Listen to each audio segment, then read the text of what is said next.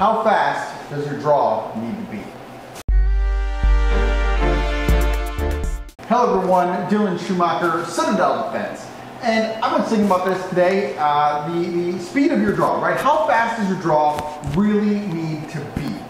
And I think that question is somewhat, I don't want to say irrelevant, but maybe relative. So we live in an age with a wealth of body cam footage, right? It really is a gift that we have all of this body cam footage, both from like police officers, which is the predominant where we get most of it, and even now from like stuff like the war in Ukraine or Israel, you're getting helmet cam or body cam footage of guys in actual combat, right? And so there's a lot that we can learn from this body cam footage. The fact that we have first-person viewpoints of gunfights all the world over in all kinds of different circumstances is a wealth of knowledge that we have not had before. And one of the things that we can tease out from that, or we can learn from that, is draw speed. How important really is it to have a good draw speed, and what does that mean? Now, in all of the body cam footages that I've ever seen, the cops either had their guns out or got them out in time, right? I don't know if I've ever seen one, and I'm sure there is one, so maybe you can link it below and we can discuss, of where a cop didn't get his gun out in time, right? Most of the time, these guys are getting their guns out in time. And when it's go time, the gun is coming out fast enough. Now, I don't know how trained everybody is. We know that in general, police officers are not trained enough on their guns. But you know, in general, everybody's still getting their guns out in time. So what does that mean for, and how fast does your draw really need to be? I think that we can get caught up sometimes in getting a really fast draw time and really working that timer down, right? Getting that 1 second, that 0.8. In the intro there, you know, you can be your own judge whether I hit that 0.8, right? My grip's probably questionable, but you know, can we push it that far? Sure, okay. Is that really gonna make the difference someday for your life? Maybe, maybe not, and I think if we're playing the odds, my bet would be no. No, it's not. You know, a 1.5 second draw, a 2 second draw is probably just as effective on the practical landscape for your defense and you're getting your pistol out in time as a 0.8 second draw.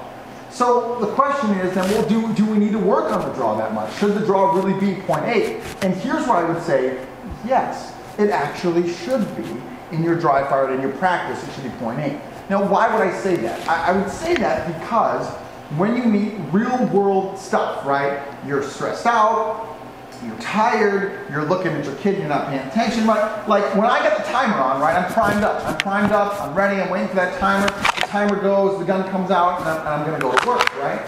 But in real life, it never works that way. I'm not gonna square up on a guy primed up and I'm just ready, right? And then I'm gonna go for the gun. That's not gonna happen.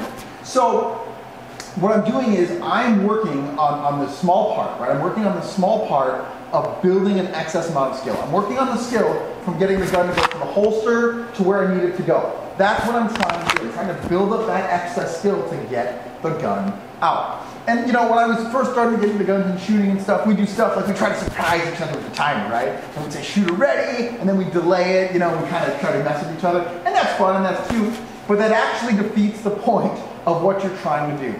You want them to be ready. You want them to be, hey, shooter ready, and you're gonna beat them at the same time every time. So if they're anticipating they're getting ready, because what are we doing? We're doing one thing. It's like a preacher curl, right? You're working one muscle, one tiny little muscle. All we're working on is as quick as we can to get the gun from here to here, right? That's it. That's all we're working on. Just that one skill, to get the gun out as soon as I need it. That's it. That's all we're doing. So working on that skill, and of course actuating the trigger, right? That's an important part of the draw first shot. But that's the skill we're working on. So we refine that. We put it on a timer. We put it on a timer, why? Because it's measurable. And we can measure our improvement. If you're not gonna measure it, you're not gonna improve, I can guarantee you, okay? So as you measure it, you start to crunch that time down, you start to put that second beat lower and lower, you're increasing your speed to try to make the time, okay? So we're building up that extra level of skill. I heard it called once a surplus level of skill, and I heard that by Scott Jelinski, and I think that's a great term. I really like that. It really helps codify that idea. You're building up the surplus level of skill so that when it's go time, it's there. The skills are there. And if in real life, if you're drawing a 0.8 in practice, and in real life it doubles to a 1.6, we're gonna take that, right? That gives you twice as much time, and you're still gonna be able to get the gun out and get to work. That's a win. We're gonna take that. Because we are assuming that when your day comes, you will not be under the best of circumstances, right? You will be distracted. You will be behind the power curve. You're gonna have to react. Now, yeah, I should have situational awareness and blah, blah, blah, but that's not what we're talking about. We're talking about your less than optimal day. You are just getting over a 102 fever, okay? And you still gotta go, you still gotta work. So we want to refine that skill as best we can, get as tight of a draw time as we actually can, so that we have that surplus level of skill. Now, this is both comforting and not comforting. Comforting because, hey, you got that surplus level of skill, that you can feel pretty confident in your skill abilities, right? And it makes you not have to get your gun out because if I have to get my gun out right now, I can go, right? I mean, I have the level of skill that I know if I need to, I can just get the gun out and I can go, right? That can work. The maybe not so comforting part is, well, you should be putting in the work, right? You should be working to try to do that. And if you haven't dry fired in a week or a month, you should do that. You should make a habit of dry fire. And when I say make a habit, I'm talking like 5-10 minutes a day here. Like we're not talking about a lot. Just doing some draws and some basic reloads and basic malfunctions is gonna go a long, long way. And I'm just talking about, well, today I'm just gonna draw for 5 minutes. And then tomorrow I'm just gonna work on reloads for 5 minutes. And the day after that, I'm just gonna work for, coming from roll ready for 5 minutes. And then the day after that, just stuff like that. Just a little bit every day. It's like learning a language. That's, man, at the end of the month, think about how much time you put in working on all those individual little different skills. A lot of time. And that's what makes a big difference. So when it comes to draw speed, do we need a blitzing fast draw? No, I mean, now if you're a competition shooter, okay, that's gonna much more play into your thing, right?